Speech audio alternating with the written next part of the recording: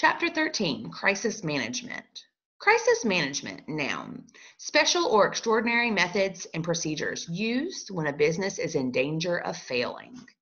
Sucker! Oh man, you were schooled! Preschool baby!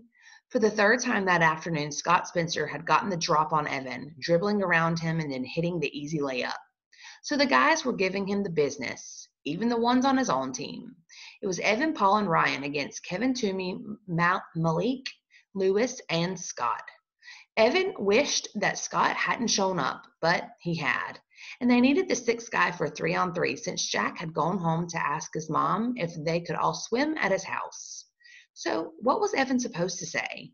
Anyway, Evan was 3 times the ball handler that Scott was, and everyone knew it. So it was all fun.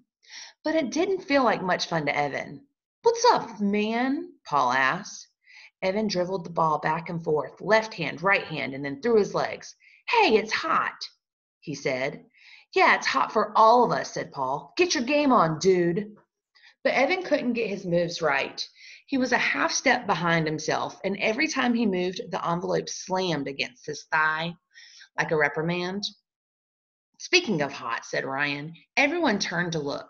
Jack was coming up the path, running at a dead dog pace. "Oh, please, God," said Paul. "Let her say yes." As soon as she was in range, Jack shouted, "She said yes." "What's up?" said Scott. "Jack asked his mom if we could all go swimming in his pool," Kevin said. "Hey, Jack," shouted Scott, "can I come too?" "Yeah, sure," said Jack, who'd stopped running toward them and was waiting for them to join him on the path. Oh, great, thought Evan. But he wasn't about to turn down a dunk in a pool just because Scott Spencer would be there. Nobody wanted to go home for suits and towels.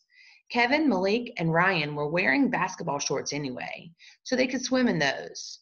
"We've got enough suits at the house," said Jack. "My mom saves all of our old ones."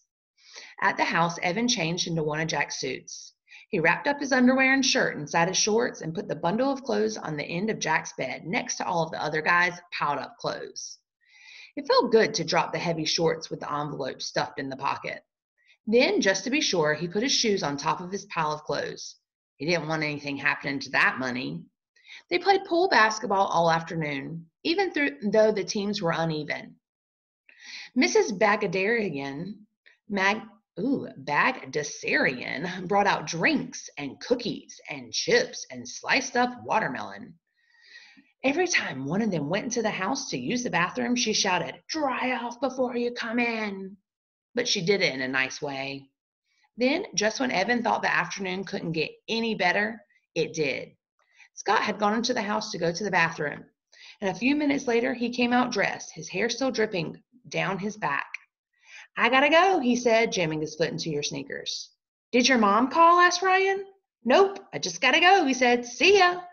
And he ran out the gate. "Great," shouted Evan. "Now the teams are even." And they went back to playing pool hoops. Evan didn't think about Scott Spencer for the rest of the afternoon.